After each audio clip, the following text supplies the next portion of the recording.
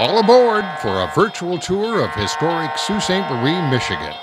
The railroad came to Sault Ste. Marie in 1887, and by the 50s had passed its prime, but there was still plenty of passenger and freight activity.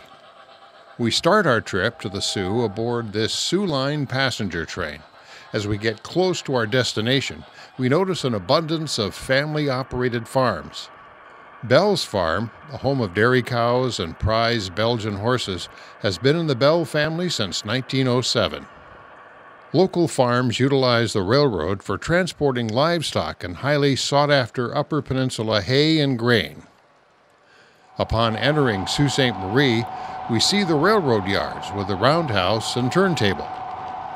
We're passing over the power canal for Edison Sioux Electric Company. This 2.25-mile waterway provides power for much of the eastern Upper Peninsula and makes part of the city into an island. If we were to follow the tracks north into Canada, we would cross 4 distinctly different types of bridges spanning the Soo Locks and the St. Mary's River. There are vertical lift, bascule or jackknife, truss, and swing bridges. Nowhere else in the world will you find this combination of bridge types in one single crossing. The first train crossed this bridge in January of 1888. To our left is West Pier, a popular site for ship watching, summer carnivals, and hamburgers. In early years, hobos often rode the rails to get from place to place and ended up camping here. Meridian Street, which parallels the railroad, was built on the Michigan Meridian. It was the north-south line used in the Michigan Survey of 1815. At the base of the bridge, there's a marker showing the terminus of the meridian. Rounding the curve onto Portage Avenue, we stop just before Magazine Street at the passenger depot, where passengers still arrive and depart. From this depot, our brave soldiers said their farewells and joyously returned. The Dion quintuplets, presidential candidates, and other dignitaries visiting the Soo came through this depot as well. Let's look inside this meticulously detailed building. Leaving the train at the depot, we hop on the trolley and go along Portage Avenue to Ashman Street to spend the day downtown. Although there is no snow yet, Christmas is coming, and the tree in the intersection of Ashman and Spruce Street is already up and lighted. Downtown Sault Ste. Marie is a bustling place. The first place to stop is Cowan's department store. Leaving Cowan's, browse the smaller shops and wander down the street to Montgomery Ward. A great place for lunch is the American Cafe, whose motto is "Serving the Sioux since 1902. Owned since the beginning by the Gianakura family, the American is the coffee break spot for local merchants. We could spend a great deal of time at Pinnacle Hobby Shop dreaming about models to build. There are wonderful examples of model airplanes hanging from the ceiling. After lunch, we could take in a matinee at the Sioux Theater and follow up with a treat from Freed's Dairy Bar. Heading back through town, don't forget to pick up dry cleaning at Pingator's. Also located right downtown, just east of the Majestic Hotel, is the Red Owl, one of the Sioux's largest grocery stores. For those who drive into town, gasoline is available at the Clark gas station. Sioux Savings Bank on the corner of Ashman and Portage is just one of the banks on Ashman Street. Directly north of Sioux Savings Bank at 115 Ashman Street is the News Building, built by Chase S. Osborne in 1889. Since around 1915, this has been the office of Edison Sioux Electric Company, where bills can be paid and even some electrical appliances can be purchased. 115 Ashman will later become the Sioux Area Alternative High School and eventually the home of the Chippewa County Historical Society. Back aboard the trolley, we pass Sioux Welding, where the men are busy fabricating a trailer. Further toward the east end of town, we catch a glimpse of the original trolley barn, which is now Cain's Rink. We're running out of time today, but tomorrow we'll have an opportunity to ride along with the crew in the cab of a freight train. It's 8 a.m. and we're at the Roundhouse in Sault Ste. Marie. We can see the engineers inside getting our engine checked over and fired up for today's local switching jobs.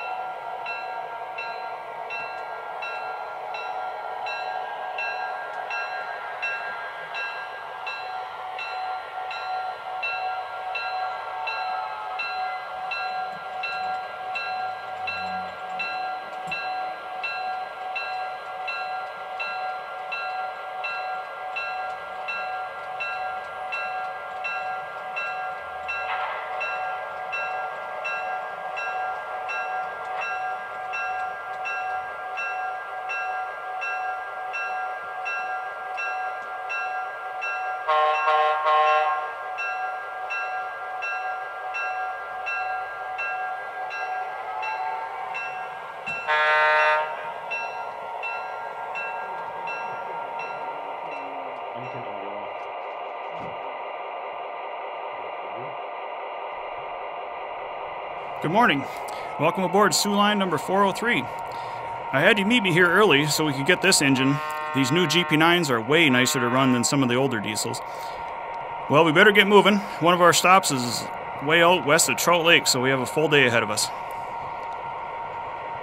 So what's our first job? We have to grab a boxcar from the yard and drop it off at Soo Builder Supply.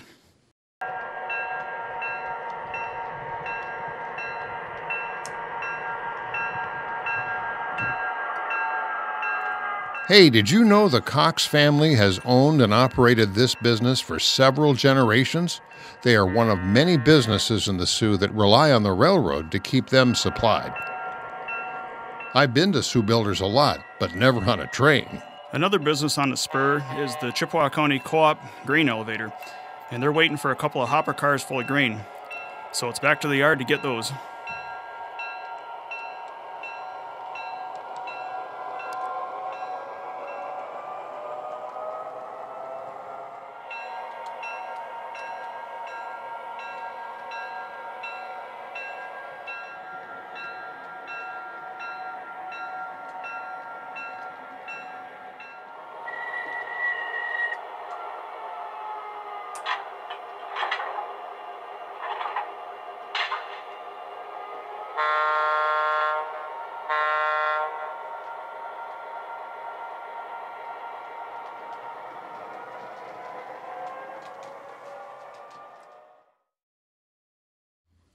A number of businesses were built along the Edison-Soo Electric Power Canal just to have easy access to this rail spur, which runs all the way east to the Union Carbide plant.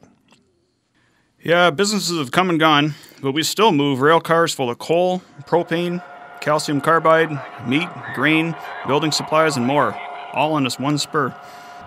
Thanks for letting us ride along to see railroading from this perspective. Sure, and it's nice to talk a little about local history while we're working. Okay, now for the long run out to Trout Lake.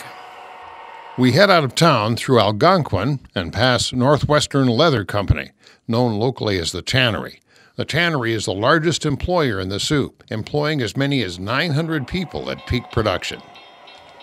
On our way, we'll pass through Dafter, Cottage Park, Rudyard, Fiber, and some other small towns. There were a lot of stops in the steam engine days because they needed to refill the water tanks often and pick up or drop off passengers.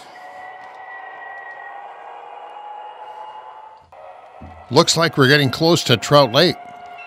Yep, almost. One stop there to pick up a single gondola on the way to Fiborn Quarry. Perfect. This is a great way to see the EUP. The gondola is at the end of the spur, but it looks like we're going to be stuck here for a bit.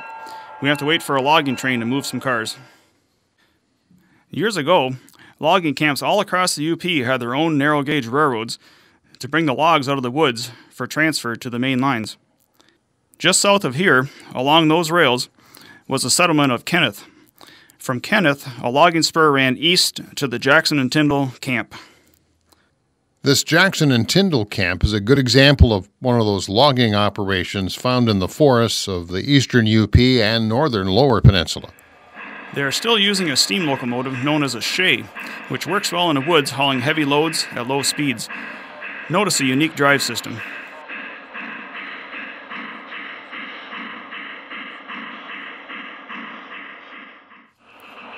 After all the hard work of harvesting the trees, the logs are loaded into rail cars and transported to sawmills.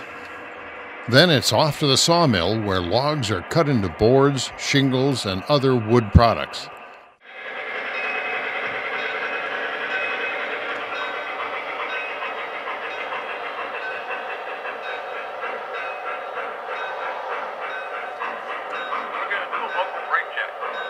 The finished products are delivered by rail to destinations all across North America. I don't know about you, but I like it here in this nice, comfy GP9 instead of that old steam engine.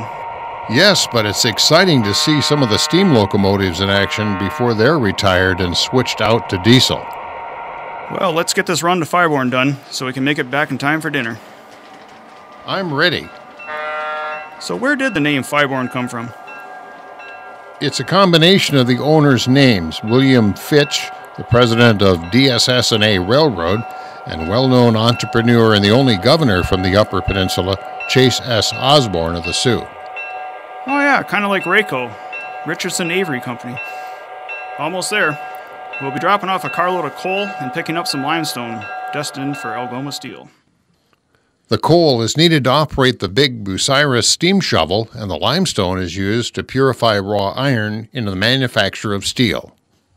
There was another quarry that was connected to the local railroad southwest of Trout Lake, the Ozark Quarry, which also provided limestone to local industry.